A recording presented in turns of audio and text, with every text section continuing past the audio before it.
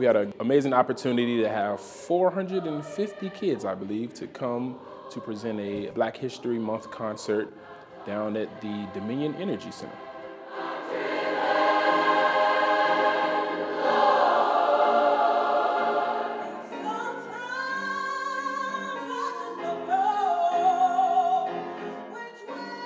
A great mixture of the different ensembles that are represented in all 9 of our high schools throughout the county.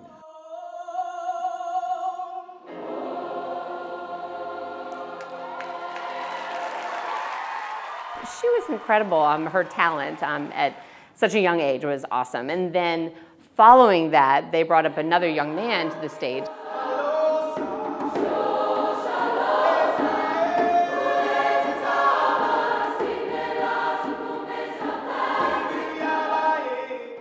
Part of our mission at Richmond Performing Arts Alliance is to nurture the artists of tomorrow and to provide spaces for the arts to thrive. So our goal was to support Henrico, because we're community partners with them, by providing this beautiful venue that the students could perform on this giant stage that they've probably maybe from time to time through their childhood seen, but to get to be up on that stage and perform for their parents was a pretty cool thing.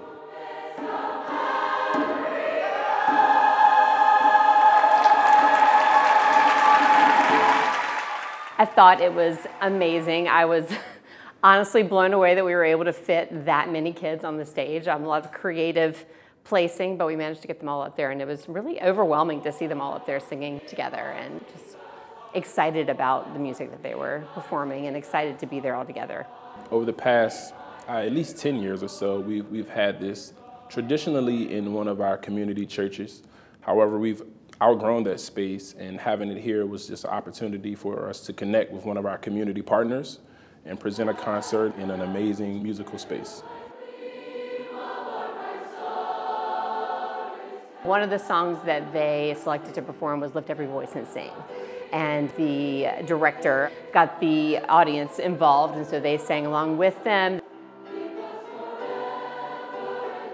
It was nice to see them get that experience, and I can't even imagine how surreal it felt for those students to be standing again on this big, giant Carpenter Theater stage performing